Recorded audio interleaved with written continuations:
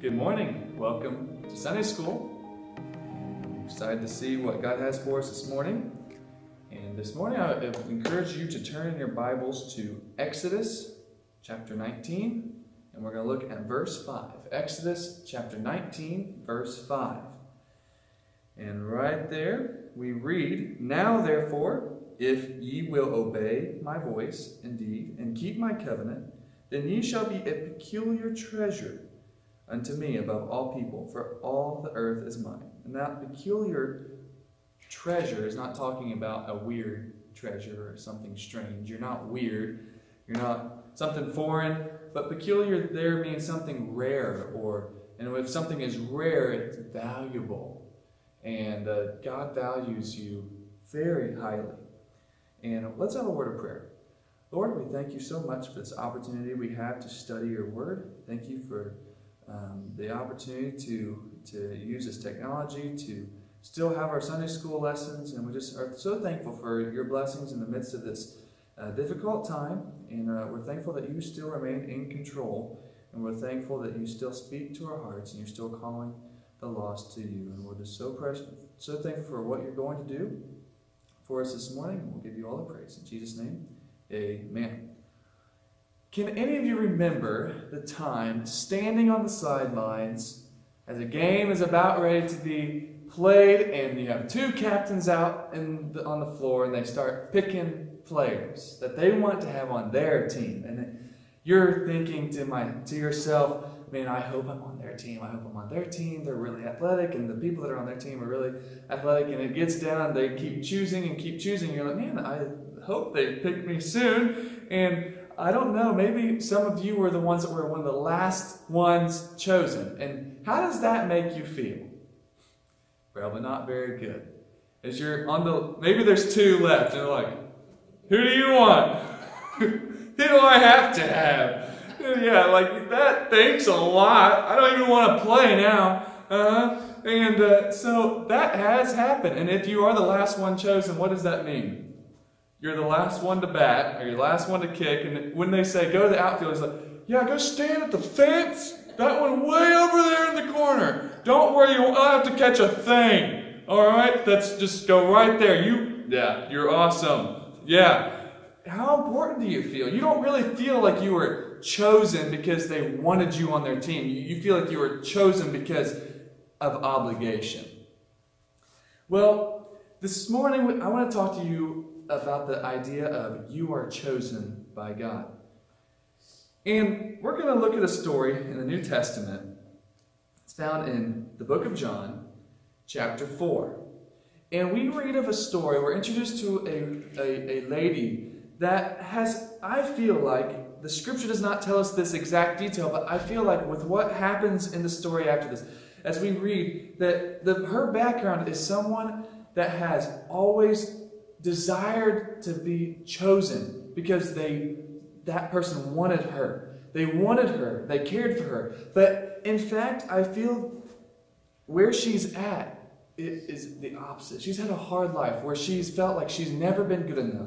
Nobody has ever really wanted her. Nobody really truly cares for her. And maybe as a young adult woman, she was, or maybe teenage years, you never know. Maybe her friends were already dating and she was the only one that didn't have a boyfriend. And maybe she got in with a guy that her parents or her friends told her, hey, you probably shouldn't go there. He's not really, doesn't really have a good reputation. But she failed to heed their warnings. And I just want to make him happy. And I finally have somebody that seems to care about me and he wants me. And maybe it got to the point that she was willing to do whatever it took to make him happy. And then, because of, as the scripture tells us, the pleasures of sin never satisfied, she was left behind because he got what he wanted and didn't really truly care for her.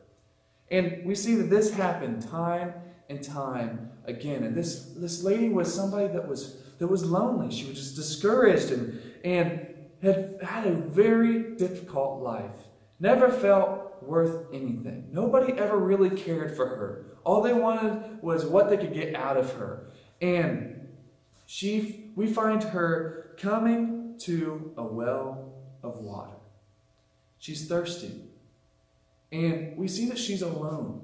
Now, in this time period, it's very customary for the ladies of the town to come together to gather the water for washing clothes and for bathing and whatever they need to do at the home.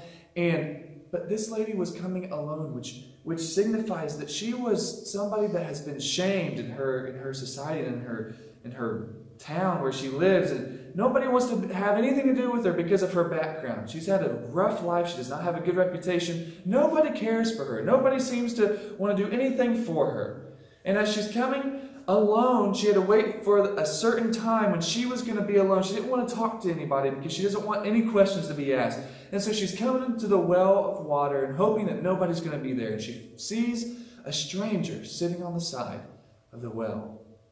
As she approaches, she probably had a hood up, and she comes to get her pail, or to dip the pail in the well and to get water, and she wasn't going to say anything. And she noticed as she was coming up that he was a Jew. Now, she was a Samaritan, which the Jews and Samaritans did not get along. And so she wasn't going to start any conversation. And all of a sudden, this man, this stranger, says, "Can I have a drink?" And she's startled, taken back that this Jew even talked to her.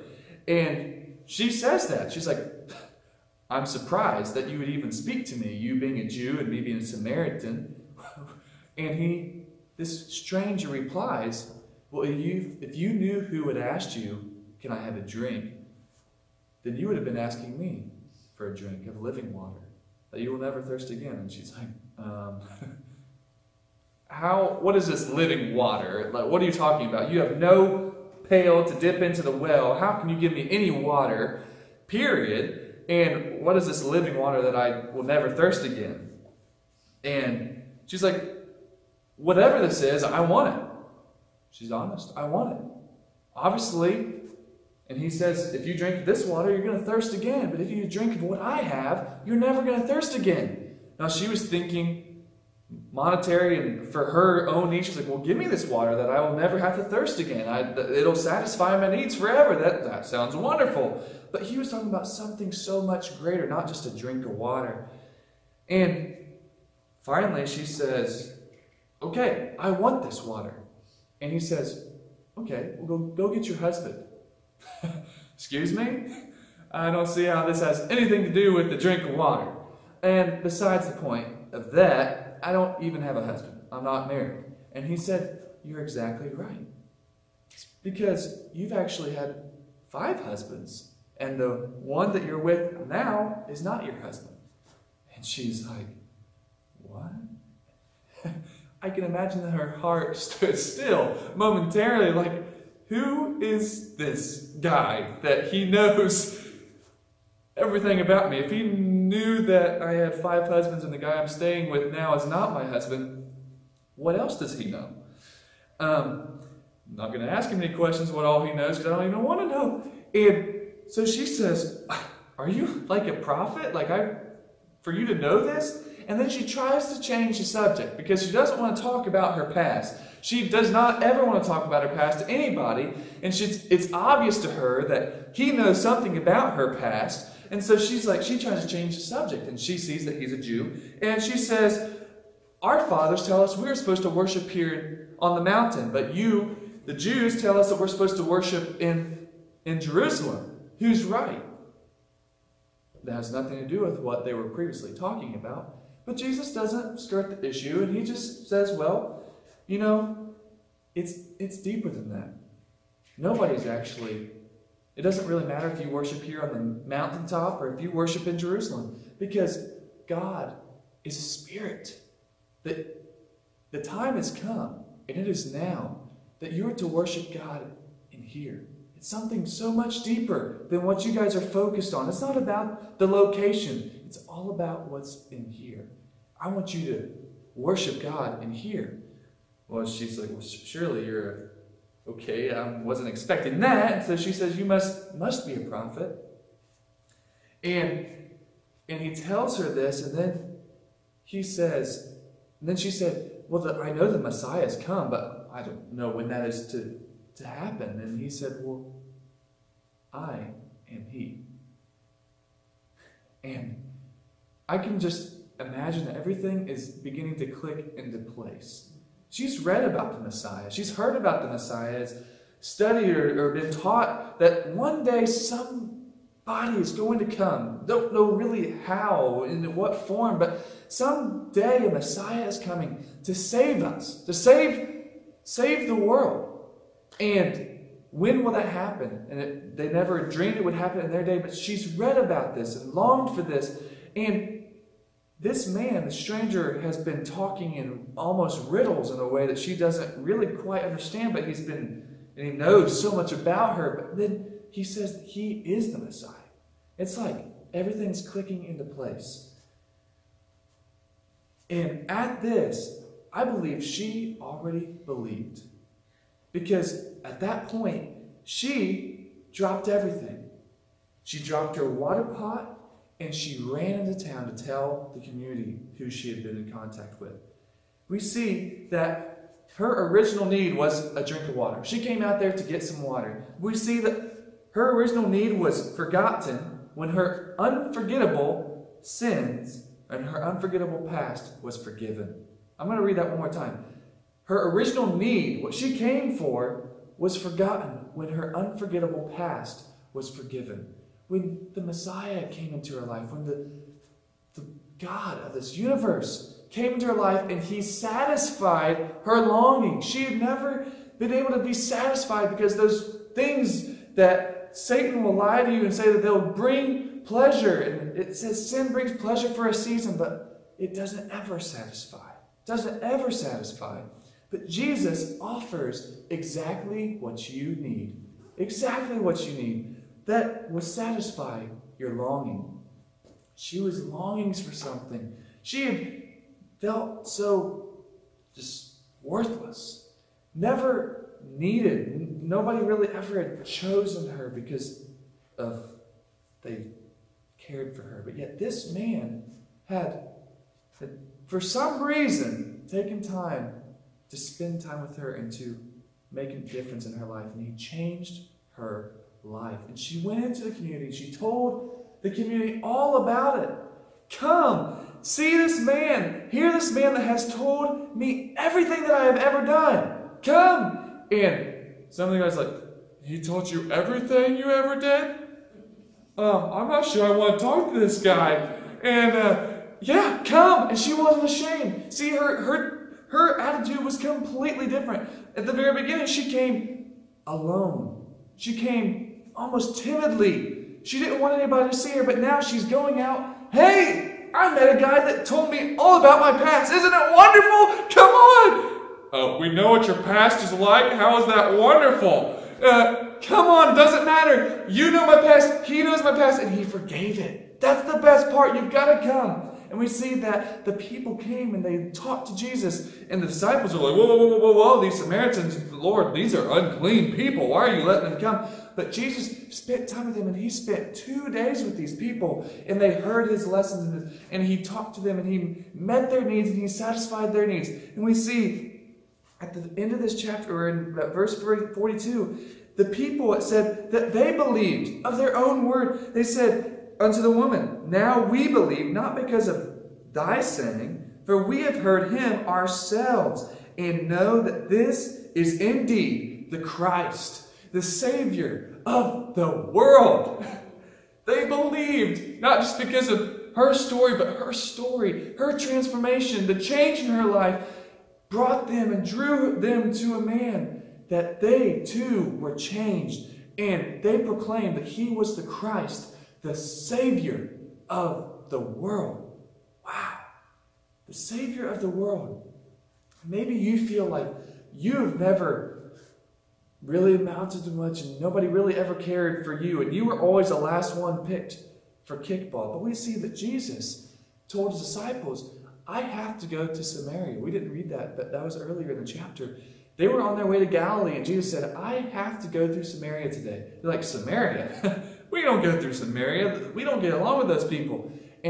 But Jesus knew of a certain woman that needed him. And he chose to go there for her. She meant that much to him. And maybe Jesus is passing by your way this morning. And you feel like everything you've done in your life. You just tried to please others or please yourself, and it just doesn't work. And I'll tell you the truth, it doesn't. Nothing that we can ever do will satisfy. But Jesus comes into the scene, and he changes our lives. And he chose you.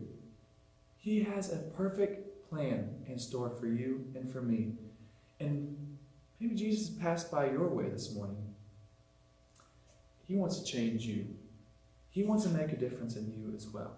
We read that first verse in Exodus chapter 19, verse 5, that if we will come to him and seek him and obey his covenant and obey his teachings, that he looks at us as a peculiar treasure, something worth so much, it's rare, set apart from all the others, that he values so highly. And you can be that peculiar treasure to him as well. He already values so much.